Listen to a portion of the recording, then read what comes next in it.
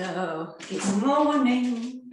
All right, let's have the legs nice and wide. We'll start with the head and the arms only. Try and stabilize the rest of the body. So we're drawing a big circle with the head and the arms.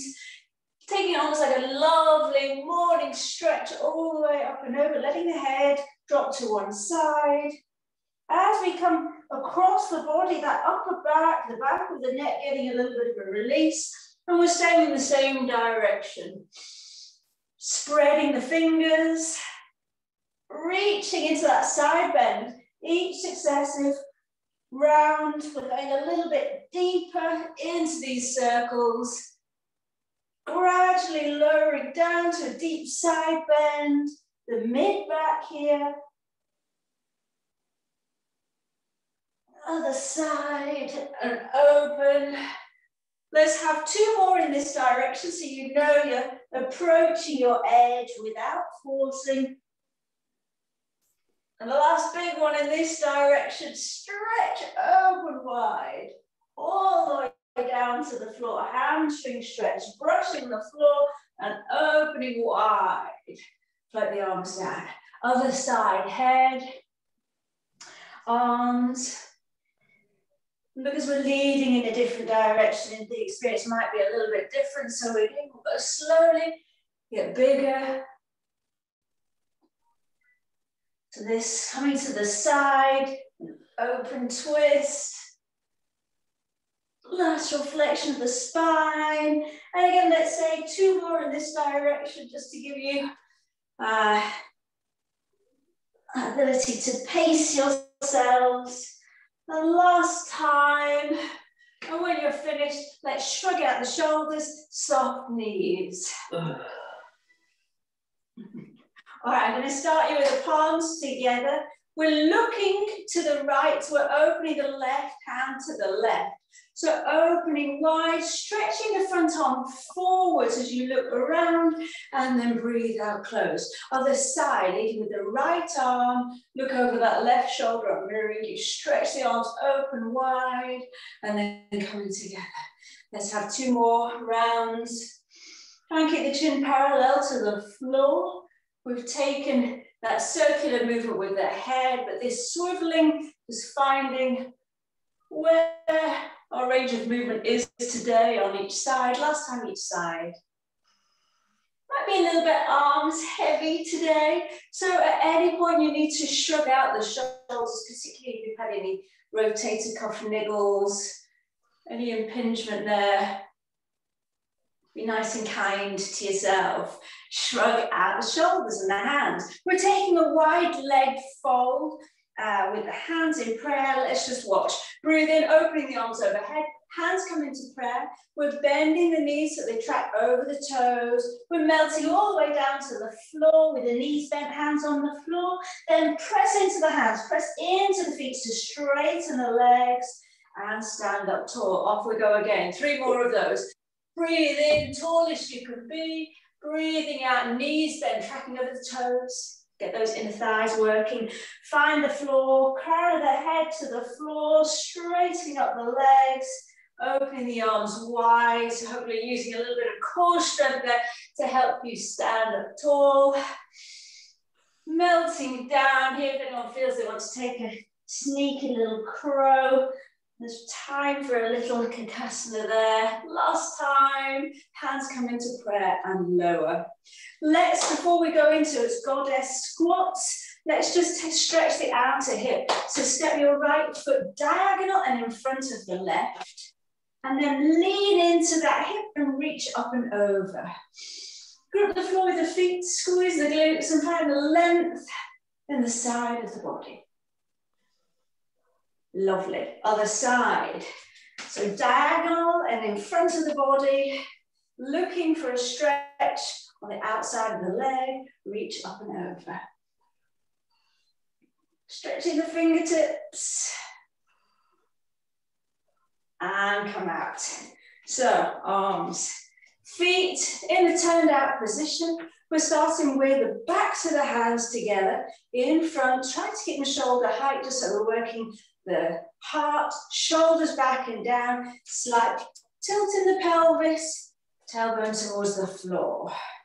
Breathe in here, breathe out. We're going to go for 4 of each of these exercises. Press, find some resistance as the knees bend, chest opens wider, reaching for the back wall. Breathe in, the backs of the hands come together. So working with the breath, looking directly forward, the chin slightly into the neck, so we have no tech neck. Always come to a really strong, tall position at the top, squeezing the glutes, firing up the leg muscles. Shoulder blades come together, shoulder blades part. Once more like this, and then we take the same starting position, but with the hands overhead. Backs of the hands together, tall, breathe out, pressing down. Spread the fingers, feel the shoulder blades coming together till the hands meet behind your back. Breathe in, overhead, squeeze the glutes, and then soften the glutes, inner thighs, keep the knees tracking over the toes. Head in the same vertical plane as the back of the pelvis. So over time, we'll get tired and we'll start to dip forwards, try to keep that long vertical stacked position in the body. Stick with it and float the arms down with the breath. Next position, palms together. Breathe in, breathe out, open the chest wide and close. Any rhythmic movement, really good for switching to the parasympathetic nervous system. Find that calming order and predictability of this movement. One more like this, and then the same hand position where the hands overhead and we're opening. So hands overhead, palms together. Deep breath in here, breathing out, melt the shoulders, arms down. Tall. And melting down. Here we want to work on a more externally rotated position of the shoulders here. So for the last maybe 2, try to think about if you had headlights on the front of the shoulders, beaming forwards, no dipped lights here. One more with a nice open chest, like tucking the tailbone, back of the head, back of the pelvis, all your checkpoints. Brilliant. Shrug out the arms and the legs. Give them a little shake out each side. We're coming into a chair pose. Bear with me. I am just going to mute. There we are. All right. Chair pose. Feet hip distance apart. We're going to start nice and easily. Let's bend the knees so we can still see the toes. Now in a chair pose, we can almost lift the toes. The toes can be on the floor, but the weight's all in the heels.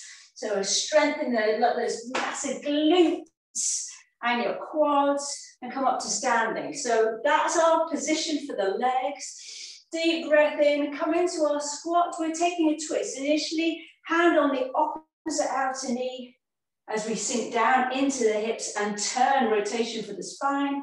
Breathe in center, other side.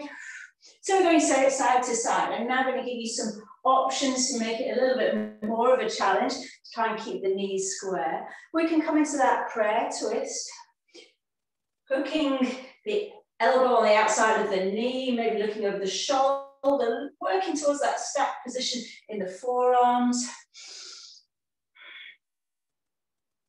Further progression, maybe from that prayer twist, we can extend the arms. So this is in lieu of your sun salutation, so it's fine if you're getting a little bit out of breath. This is all fine. But give yourself a break at any point. So we can use a prayer twist to get that openness in the chest and then extend the arms.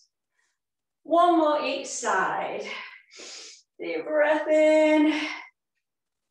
Into a twist, shoulders down, square up the knees to the front. And we're on our last side, your version. Maybe we're in our squat. We're just supporting the body into that twist. Brilliant. Shake out the legs. I'm pleased to hear. We've just got one quad stretch with an option of taking Natsarandasana, the dancer.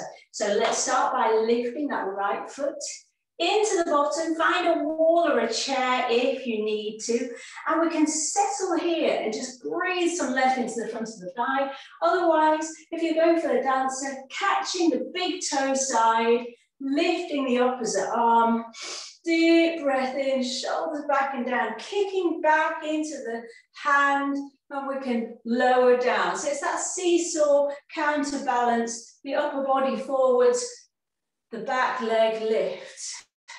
You can hold the posture or come in and out if you're still working with your balance. Hand can be on the hip, or we're in the quad stretch. Another 2 breaths in your version. Find your balance. It's important to find something fixed for your gaze. Oh, and let's switch sides. Okay, might be different on the other side. So find the quad stretch. Slight tilt in the pelvis so we can ease out the hip flexors down to the knee. And breathe.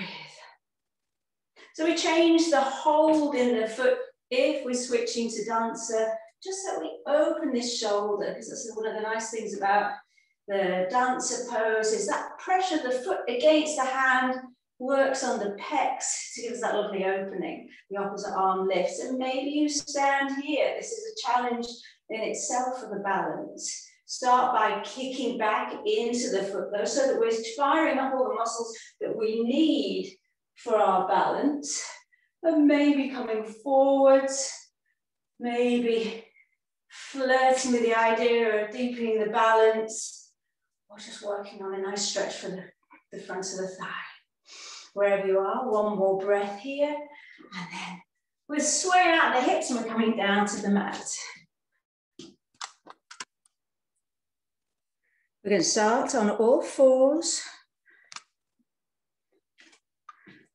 Okay, so when you're ready, join me on all fours. Let's take a cat-cow, just because it's yummy. Knees under the hips. Breathe in and look up, but more forwards and up. No straining the neck, more thinking about length in the front of the abdomen, the chest, and then the breath out, lifting the navel, press away from the floor, point the toes, separate the shoulder blades. One more round, breathe in, working that mobility of the spine, breathing out and go. Now, because we're going to be in the studio soon and we're working on your chaturangas, let's just make sure we've got those triceps fired up and ready. We're going to come into a knee plank. And the body weight comes forwards initially. So let me show you from the side. Instead of on all fours, you can walk the hands forwards, sink the hips forwards and down, and we're going to find that tricep dip and work on that strength we need in the arms. So finding that weight into the hands, knees, ankles, hip distance apart, shine the creases of the elbows forwards, hands under the shoulders or slightly wider. If you can't get this position in the elbows, turn your fingers out a little bit to the side, that's fine. Now, we're bending, and just check, it can be a really small bend and straighten, but the elbows stay in that stacked position under the shoulders and in line with the wrists. So they come, body weight stays squarely over. So let's breathe in to lifted position, breathe out, tilt the pelvis, feel the core muscles holding you in place, shoulders down away from the ears, and press back up. Try and press the whole of the hand down. I know this is tough in your biceps, your triceps. You come down just as far as you feel you can return from. Last 3 or 4 here. Try to maintain the length in the spine. So that idea of almost a meter rule resting on the back of your body and the back of the head. The idea of a peach under your chin. Don't drop the peach, don't squish the peach.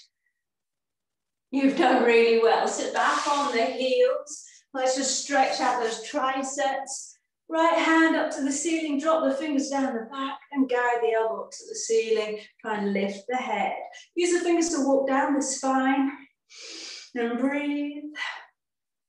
And then the same arm across the body. Support from underneath and gently pull the arm out of the socket and draw your arm back, drawing the bone away from bone in that joint. Shoulders down, spread the fingers or circle the wrists, both directions. And then we'll move on to the triceps.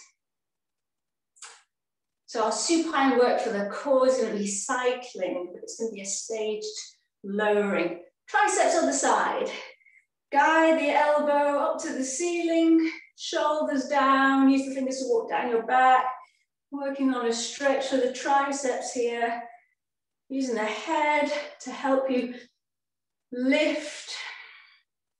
Same arm across the body, support from underneath, stretch into the fingers, pull back, find space. Working into the wrist, the fingers.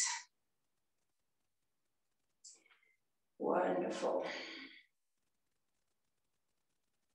All right, so we're onto our backs, knees into the chest. And from this position, we're holding the head in the hands, create a hammock for the head. So no tension in the neck, my thumbs are running down the neck as extra support. We're going to breathe in to extend the legs for 1 count, and then we're going to breathe out for 5, 4, 3, 2, 1 as the nose and the knee come together. We breathe in to extend, breathe out, other knee in. We're lifting directly up. We're not into the obliques yet. That will be the next exercise. So there's the pattern. We breathe in, stretching the legs wherever they are, or semi-stretch, and breathing out, knee in to the chest. Curl up, try and almost lift the sit bones. So we're really maximally using those abdominal muscles. Deep breath in, and it's that slow, considered, careful lifting, lifting, lifting. So you know the pattern now. You can close your eyes. So we have so many benefits here. We're lengthening the exhalation. So that's obviously great for calming the body. Repetitive movement, that kind of nice predictability, yet strengthening. Just make sure your jaw's soft here, no clenching. Let's have one more each side, and then we'll take it into an oblique twist. So it's opposite shoulder and knee coming together. Complete the set you're on. If you need to have a full body stretch before we move on, that's more than acceptable. So it's the same pattern, breath in the extended position, breath out, shoulder and knee come together. More intensity, you lift up to the knee. Less intensity, you draw the knee closer in. We're alternating sides. At least that way, when you know you've reached your point of fatigue, you're already balanced left and right. So I won't count aloud because we'll all be at slightly different points. But try for yourself to count in for 1 breath as you breathe, inhale, and then breathe out for 5, 4, 3, 2, 1. Shoulders down. Feel that twist in the body and how the core muscles are having to come together to help you lift up towards the knee. 2 sets. Close your eyes, make a meditation of it. You can change the intensity so you're just working movement and breath.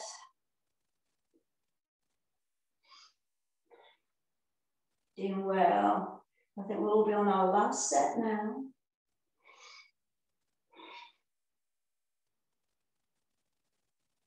And then let's take a full body stretch.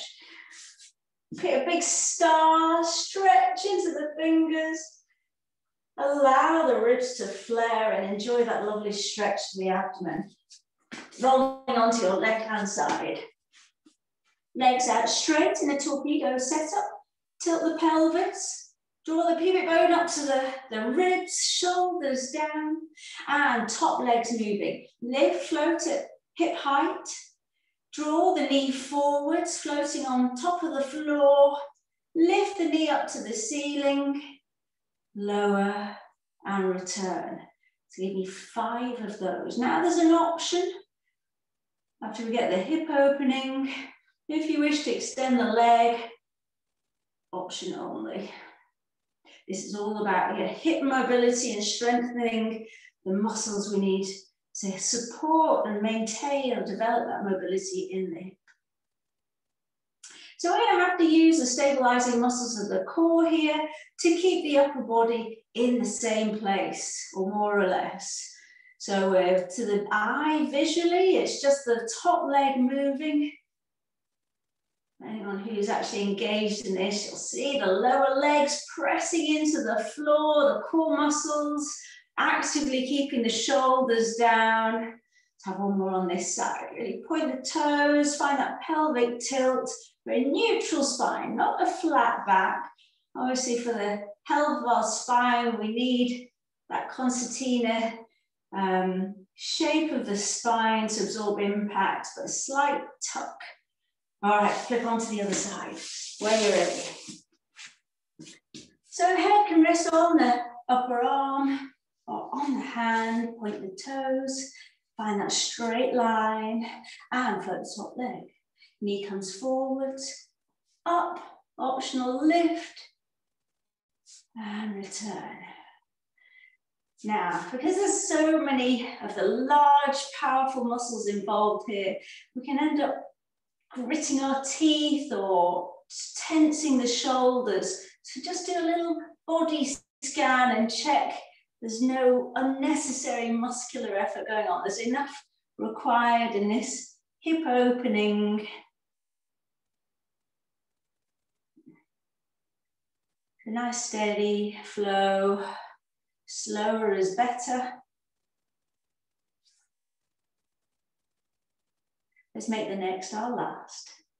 Done really, really well.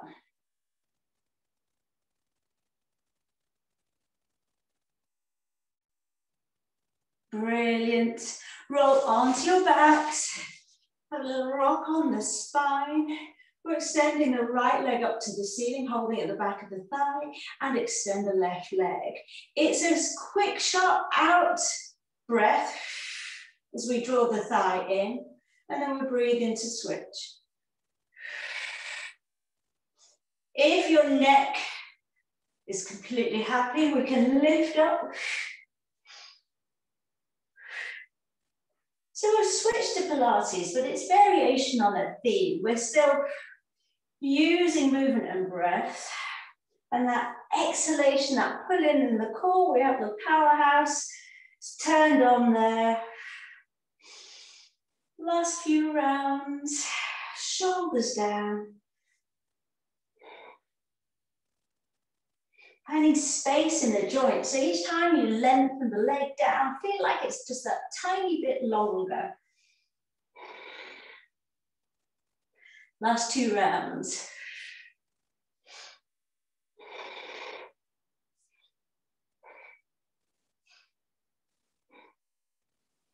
Wonderful. Hold behind the knees. Little rock, feet on the floor.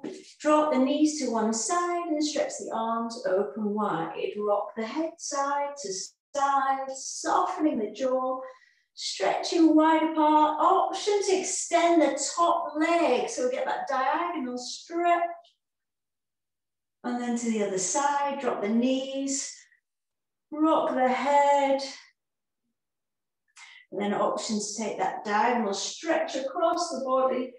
Getting the twist, stretching. So feel length from the middle finger to the middle toe. And then we're rocking up to sitting. Coming to a cross-legged position, let's lift the arms overhead, just easing out now, a gentle sway. We're coming into a side bend, side to side. Breathe out overhead, breathe in other side. So if we continue doing this, we'll end up getting a little bit lower without any forcing, just mindful repetition. Feel free to close your eyes. Let's again think about those headlights, no dipping down. One check is, if your eyes are open, looking up, see if you can look on the inside of the armpits, the shoulders not drop forwards.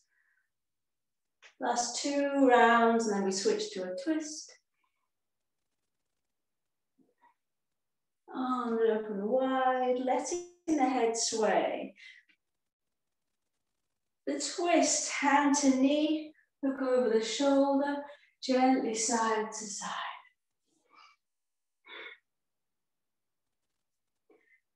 So rotational strength in the body is just great for a more solid, safer way when we walk and when we run. Rotational mobility, so important.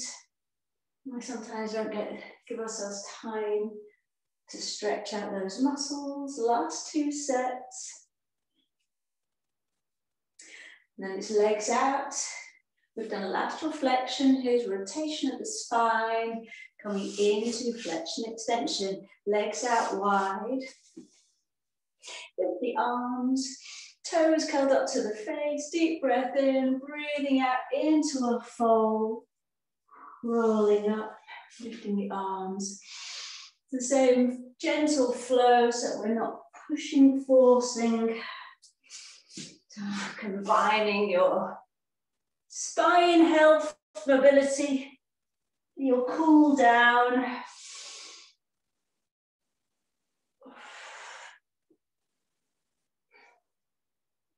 Three more here.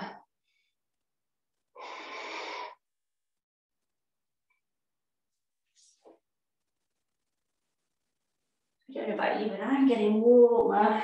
Feels like a nice, gentle, flowing movement. It's enough to create a little bit of warmth in the body.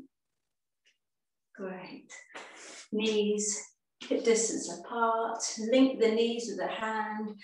Left arm forwards, deep breath in, breathing out, taking a twist. We're working the arms, the knees are trying to open wide.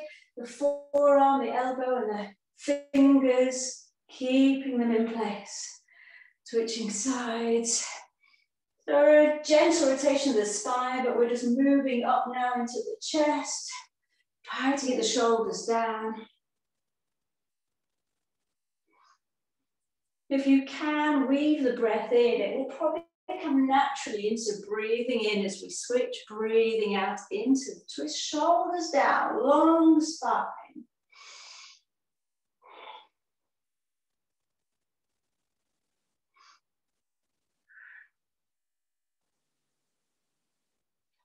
Last 2 sets.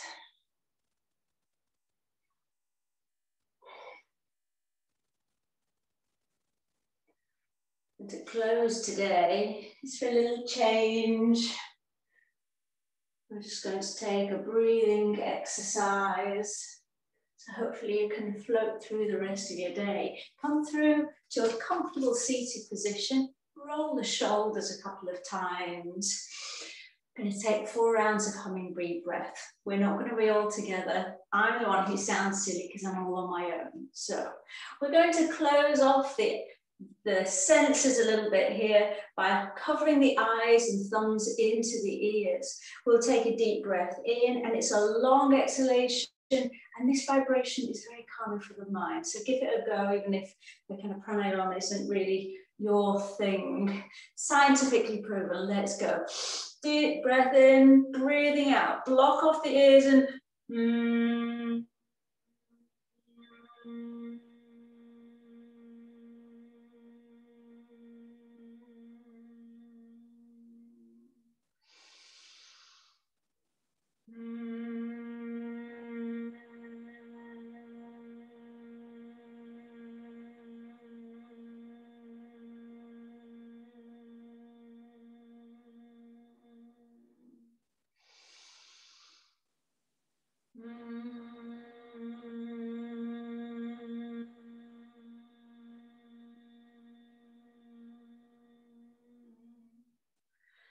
last one.